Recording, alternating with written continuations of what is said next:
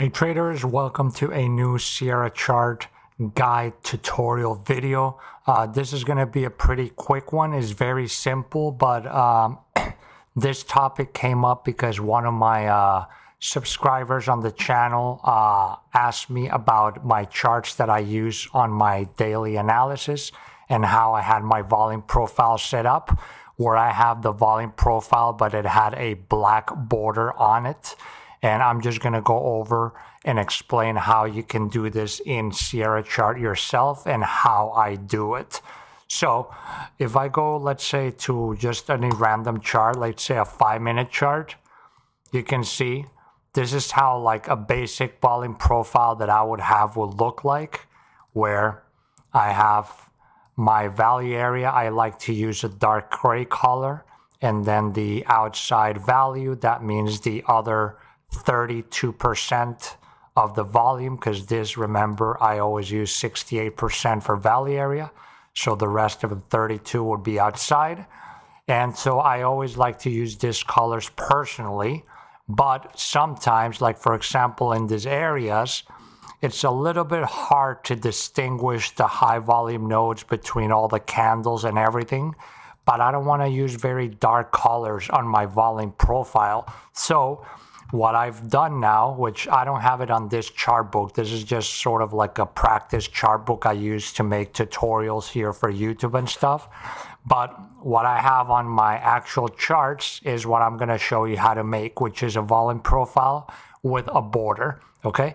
And if you haven't done so, please make sure to subscribe, hit thumbs up, and check out my course page and website if you're interested in more details. And remember, all my day trading students from my Orderflow and volume profile course will get my full Sierra chart template as well.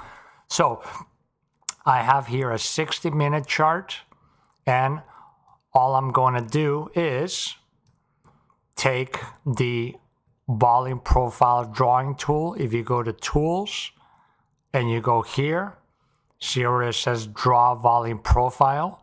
In order to use this, you need to have an advanced package on Sierra. So you need to have like 5 or 11.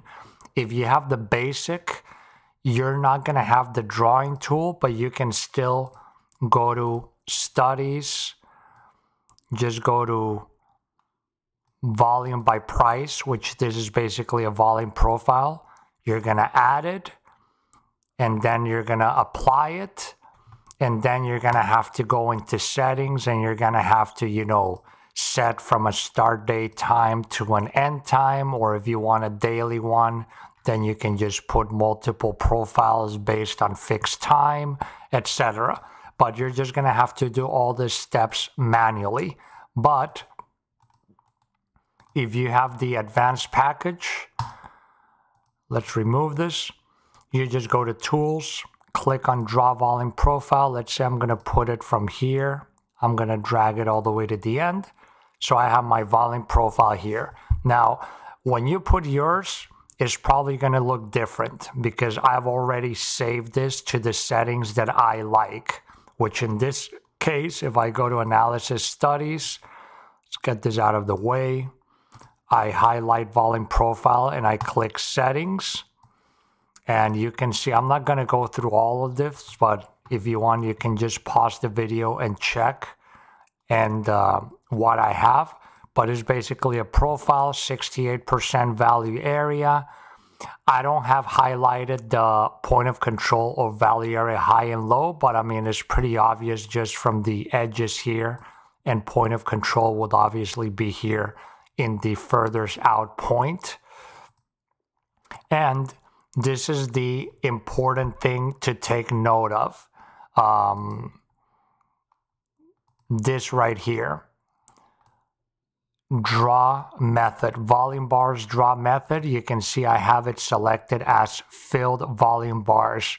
There's different types of this. If I put volume profile only, it would look like this. If I put hollow, well, it will look the same, I guess. And if I put hologram, it looks like this. So what I do now, And I didn't invent this. This is actually a friend of mine that I had, a trading friend that I saw that he did it, and I asked him, and I thought it was pretty cool.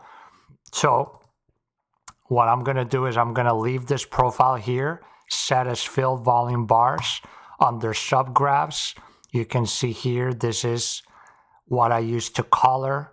Value area, I use sort of a darker gray, and volume bars outline and fill color, which would be all this area outside of value, would be a lighter gray, okay? And so let's just click OK. And now what I do to make a border is go back to your studies, go back to your volume profile here.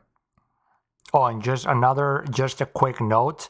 Whenever you have a study and you customize it to however you want, you can click right here, set defaults, and that way the next time you use it is going to remember everything that you set. So that's why when I did my drawing, my profile came just like this, because that's how I had it set default to save it.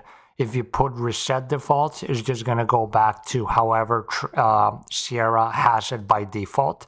Okay, so now go to your volume profile that you just made, click it, and then just click duplicate. And now you're going to have two of them. Click apply.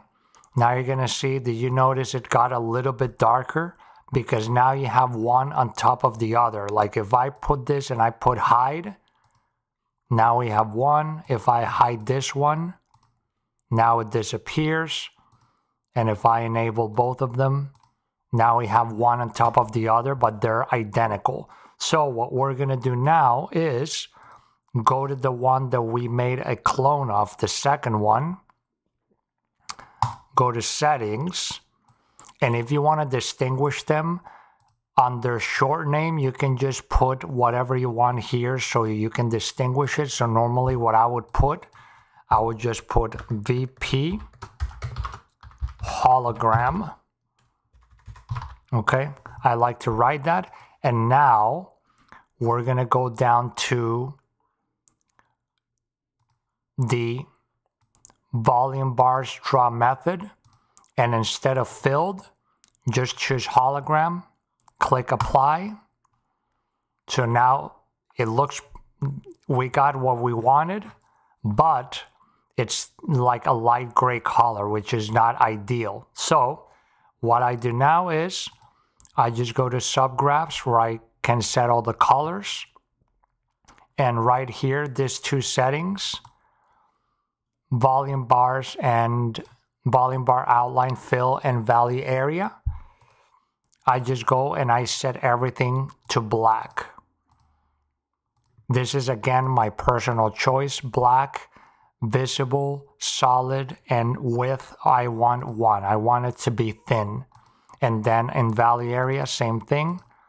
I choose black, visible. This is set a dash. I'm going to put it as a solid line and a width of 1. And I click apply.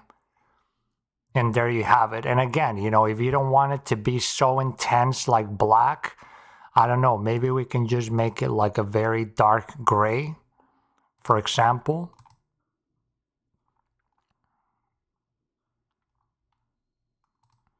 Like here, let's just do like a dark gray. If you don't want it to be like that in your face, like dark. Okay, right there. So click OK. And that's pretty much it. Now you have it there. You have two volume profiles. They're exactly the same, but the first one is going to be all the filled volume bars. And then the second one is going to be a border hologram that goes around the whole volume profile.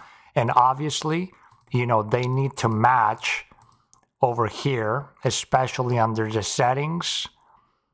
Maximum volume width percentage. This has to be the same for both, because if not, one is going to be sticking out longer than the other. So just make sure the width percentage is the same for both. And that's pretty much it. That's how you can set a volume profile and put a nice border of whatever color you want around it. Or, you know, there's the option too. Some people, in some cases, I like to only have a hologram, so I can just hide the other one and you can just leave the hologram, and that's pretty much what the border will look like on its own, or you can put both of them. Okay, so that's pretty much it for the video. Hope you guys enjoyed this little tip of how I like to set my volume profiles so they look really nice and sharp with very clear edges, so I can identify all my high volume and low volume notes. And that's pretty much it. Thank you all. Make sure again to subscribe, hit thumbs up and notifications, and yeah, check out the website, follow me on Twitter. And for more details again on all my trading strategies, you can check out my link in the description for my courses. Okay, have a great weekend and I will see you in the next video.